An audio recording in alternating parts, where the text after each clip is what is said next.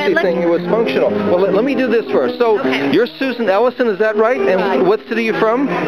Costa Mesa. Costa Mesa, California. What's your phone number? 949 642 3632. Now you have word on the street here is that you have the most fabulous table at this show. Is that true? Well, I like to think so. I'll take that as a yes. Now let's take a look at this table. Now what? No, I love price tags.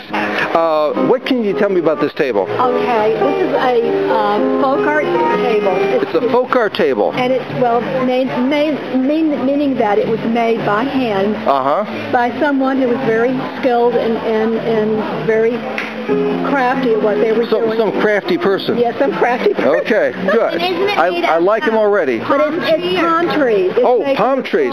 So where does that suggest this is from?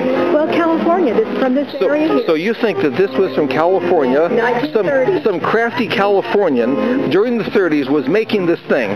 Well, this was during a time when people didn't have a lot of money. They had a lot of time on their hands.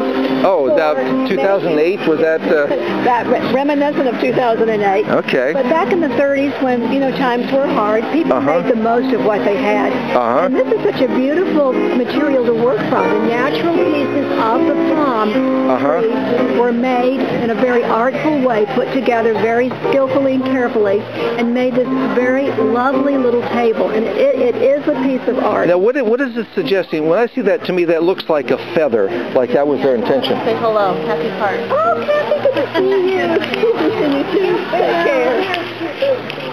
So do you think that's supposed to be a feather, or you think that's just the way I interpret it? It kind of has an Indian look. It kind of looks like the palm tree, the palm leaf. Yeah, it has a Native American I assume it is the palm leaf, but I think that it's the palm leaf trying to suggest something else. Well, it could suggest a feather or an arrow, like it almost looks like an arrow, an Indian arrow. But whoever made it, skillfully put one here and one on each side, to balance it. And so how much in hard cash would it take to get this from your slender fingers? $175. $175.